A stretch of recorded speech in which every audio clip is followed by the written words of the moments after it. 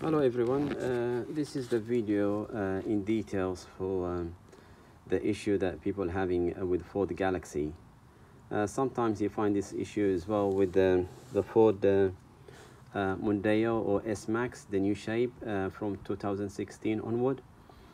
Basically, if you're having a squeaky noise, then basically it's because the rear arm bush. To change the whole arm is gonna cost between 300 to 400, depends on the side. If the garage get it for you, will be a lot cheaper. It could be with their discount, could be 300 to 80. And the side right and left, there are different prices. But you don't need to buy the whole arm. It's only the issue coming from this bush. Okay, this one. This one, as you can see, is it doesn't move. This is solid. Okay, so there's no need to change this one. Okay, the only issue that you will have is this one. Okay, you see it's moving so fast. It shouldn't move that fast. It should be slow move, yeah. And the reason is too black and too because I used to go underneath the car and put some grease.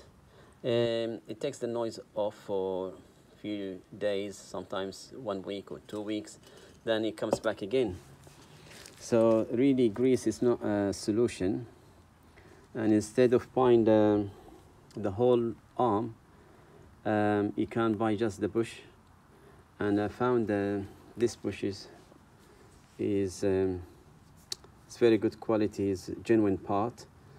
As you can see, is the same one here. Okay, so if you need help with that,